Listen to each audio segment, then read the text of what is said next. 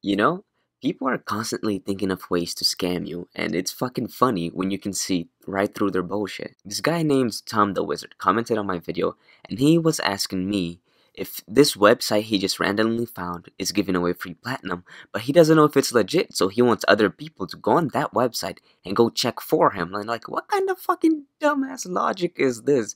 Why would someone else go risk their own account for you to find out if they get free platinum or not?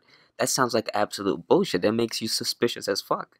Now, I don't know if I'm like a 12-year-old, which I'm not, but I don't know if 12-year-olds would fall for something like this, which would be, I don't know, kind of retarded, but hey, at the end of the day, it's your fault if you fall for a scam like this and you can't see through this one. If you can't see through this scam, man, you're hopeless, you're done. You should just quit the world of magic. But seriously, though, this scam is ridiculous. I don't know how anyone could possibly fall for this. And this guy, Tom the Wizard, also commented on one of Poopin's videos, and he said the exact same thing, and at the exact same hour of posting on my video. Now, I went to Volts and other popular The World of Magic channels, and I couldn't find his comment, because either someone deleted the comment, or because his comment was recognized as spam. But he did word it differently, which is funny. So either this guy is really trying to scam you guys, or he's a dumbass trying to get info, but most likely he's trying to scam you guys. I also went on the website earlier yesterday. Right away I went on the website, and the website was up, and I could see all the things. It showed you a place where you can put in your account info,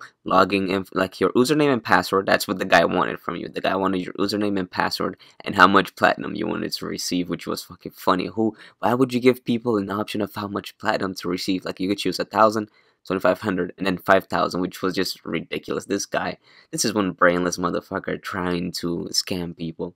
But he took down his website, and that's a good thing.